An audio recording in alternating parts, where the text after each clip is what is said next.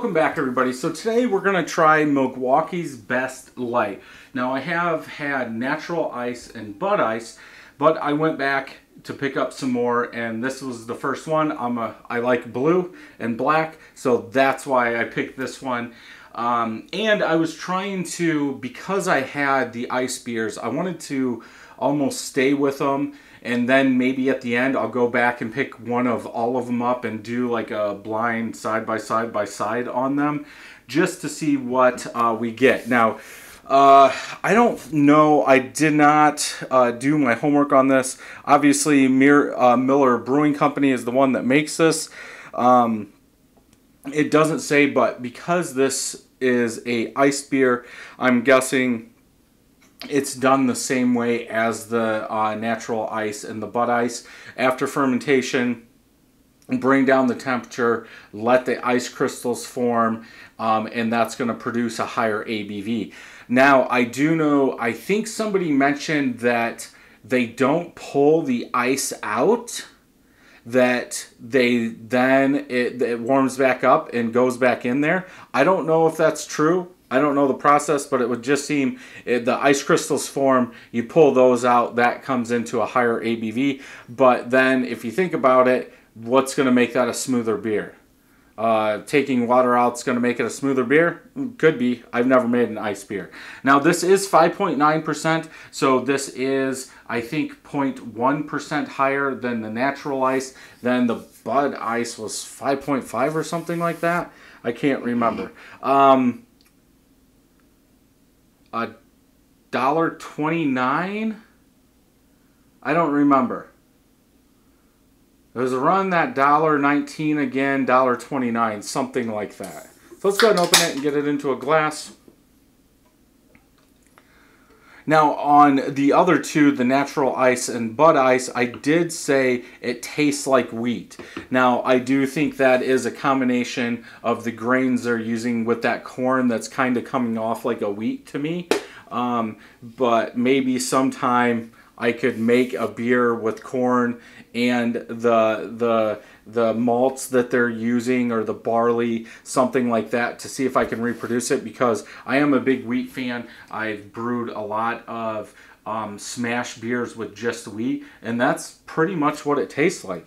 Head is dying down a little bit. It's not very compact, it's more spread apart, like it's almost translucent, like that golden color is coming up through the middle. Small and medium bubbles, about a half a finger of head.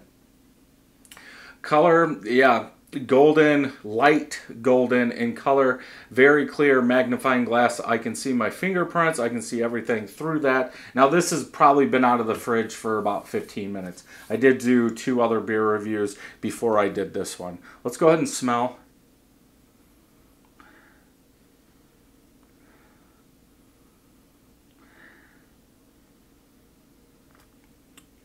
I would almost say that wheat again, but that malt mixed with that corn, graininess is what I'm getting. A tiny bit of sweetness. And that's about it. That grain, that corn combination really takes over everything in the beer. Let's go ahead and taste.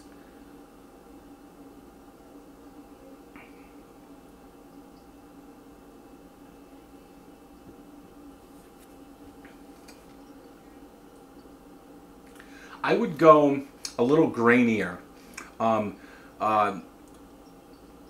Definitely not as smooth, but it seems like that grain is there more. Almost like if you, and I'll use home brewing terms, what I do in my small batches is once it's done with the mash out, or the mash in, I'll pull that out, put it on the counter, and then I'll sparge with some water. Then once that's all done, I take the brew in the bag in a net, and I put it, or a strainer, and I put it over a bucket.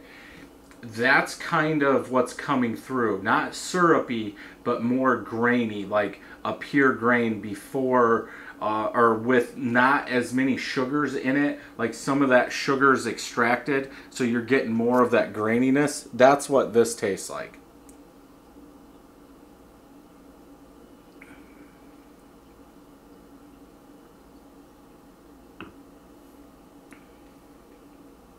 I think this has a little bit more sweetness to it, which is kind of weird depending on how they make it. Maybe there's dextrose or something in here. But I don't know if you would be able to tell 1%. But what I was thinking is this one was going to be a little bit drier because more of that sugar has been pulled out.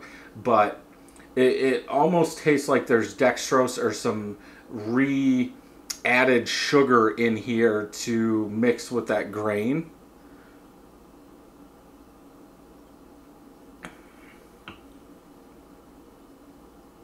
Very light bodied.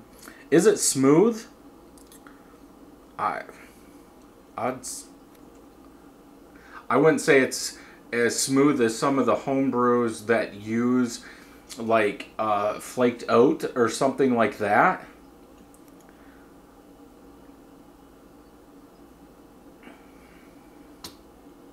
I would say it's smooth. It's not as smooth as like a home brewed beer that has oats to make that mouth feel better or anything like that, but it's smooth. It's kind of hard because a lot of those bubbles are popping like it's overcarbed, but it's not, and it's like you miss like the middle of the palate. Like it goes from the front, slides right through, and then hits the back.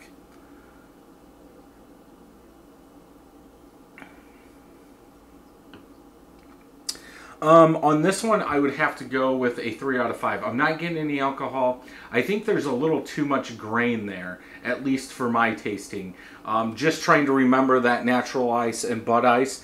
I again pick one of those over this just for that graininess. But if you don't mind that graininess in here, maybe they're using a little extra corn or something like that, or a little extra sugar. Then you might like this. But yeah, I would have to go with a 3 out of 5. And just to check Untapped, 2.5 is what they give it. I don't think it's that bad. There's craft beers that use some pretty weird ingredients that I can't drink, that I would drink this over any day. But yeah, let me know what you think about it. If you enjoyed this video, check some more out over here. And until next time, happy brewing.